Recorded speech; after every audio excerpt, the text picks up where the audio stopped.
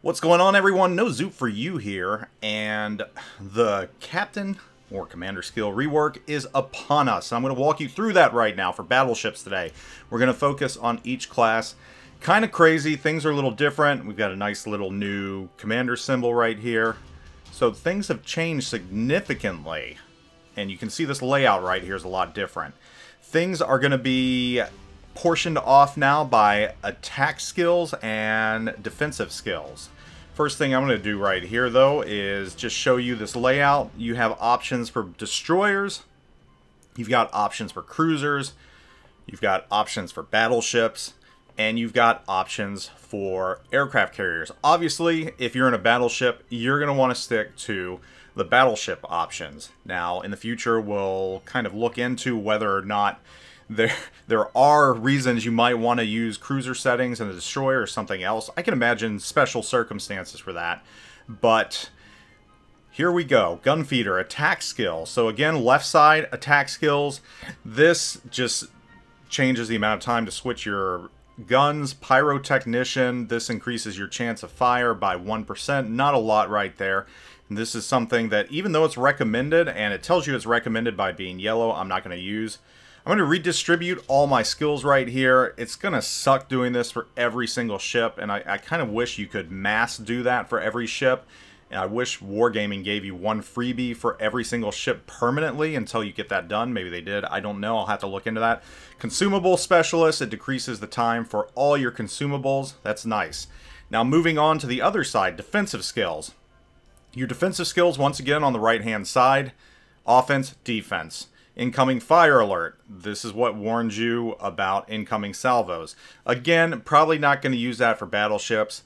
Preventive maintenance. Again, probably not going to use that for battleships too often. You might. It just depends where you have your points at. So once again, you see this little symbol here, recommended skill, highlighted in yellow. That tells you that the game's telling you should probably use it if you can't make up your mind. But that's not always going to be what you want to go with. I'm going to go with Emergency Repair Specialist just because I expect this ship to be on fire a lot, as are usually the big battleships. Grease the gears, 20% main battery traverse speed. That's actually pretty generous, especially in the 2-point slot. Can't remember what it used to be. 20% seems pretty fast though. IFHE is now 2-point skill. Not really going to use that though on a battleship, even for your secondaries. Consumable enhancement. This gives you more time on your consumables, so my hydro could be increased by 10%. Moving over to the defensive side, you've got torpedo detection, priority target, warning you how many people are firing at you. And last but not least, you have AA gunner, which increases your AA damage. So this is where things get a little tricky, and where you're going to have to decide whether you want to be more of an offensive type of ship or a defensive type of ship. And that's what this new commander skill loadout is attempting to do. It's giving you choices where it used to be really cookie cutter in what you want, and I'm choosing the turret speed just because we're using the Kurfürst here as an example, and it's got a pretty slow turret speed as it is. Super heavy AP shells.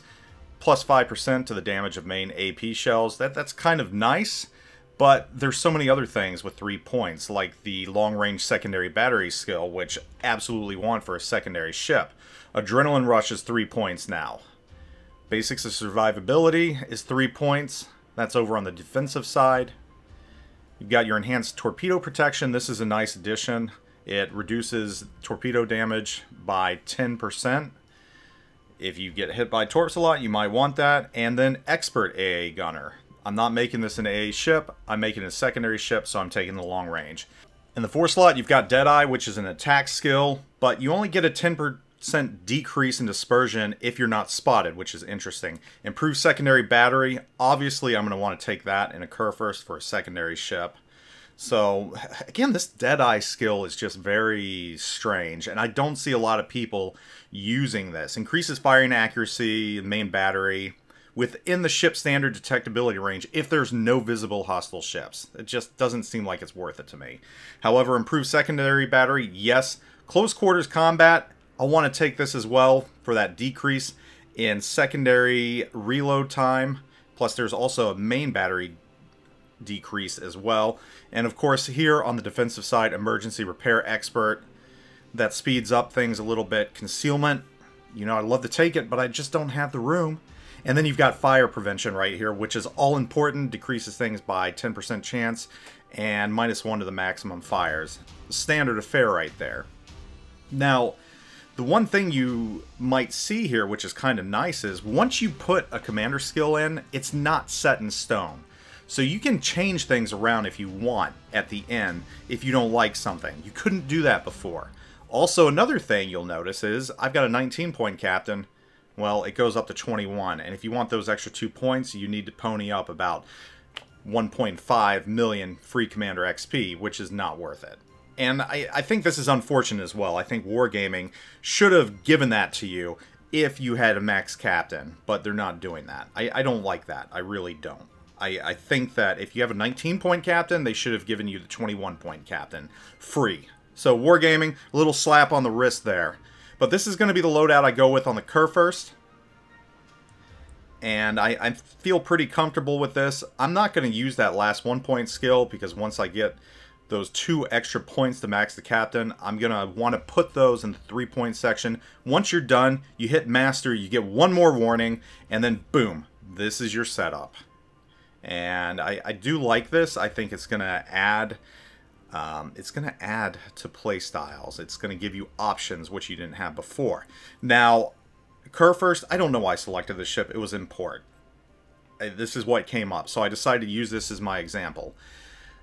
The cool thing here is, which, you know, a lot of people are saying that secondaries on German battleships got nerfed, but I heard Wargaming buffed them.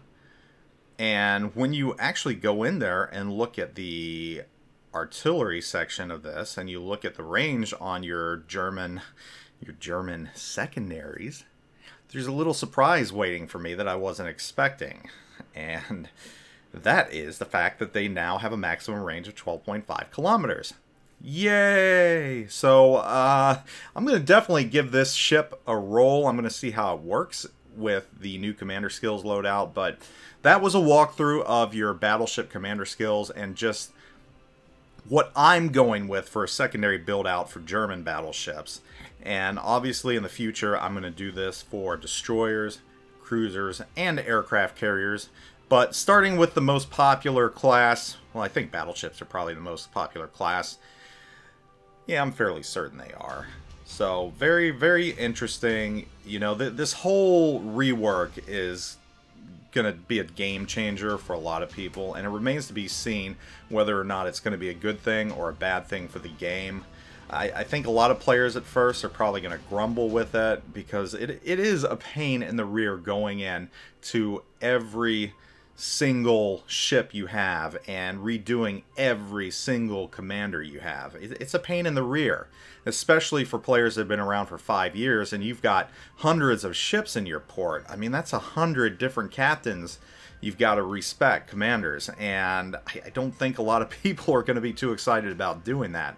And again, the other thing that I want to touch on that I'm a little upset about is the whole fact that it's really, really expensive to get that final 2 points in there. So I really think Wargaming missed out on an opportunity to reward players that had a max captain or commander. They should have given it to them. They didn't. I guess it is what it is, so just going to have to play to get those extra 2 points. And once again, if you've got a ton of ships, you know, how often do I play the Kurfürst? I don't know. I don't play it that often with so many tier 10s and so many other ships.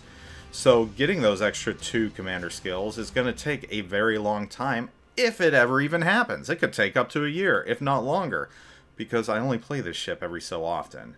So missed opportunity there, but overall, time will tell what happens with the commander skills. This was a look at the battleship commander skills and a setup, just a really quick setup for secondary battleships. I think overall, though, the commander skill upgrade needed to happen, and it might be a good thing. So anyhow, I want to know your thoughts. This was a little tutorial, just a little walkthrough, and hope you all are doing great. Take it easy. Catch you all later. Zoop out.